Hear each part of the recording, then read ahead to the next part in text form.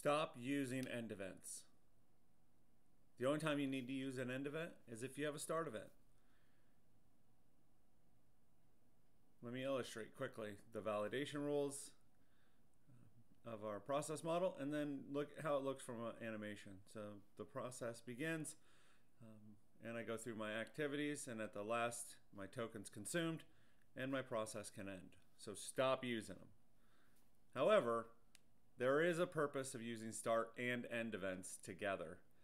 And that's just clarity of your model, the triggering event describing how your process starts.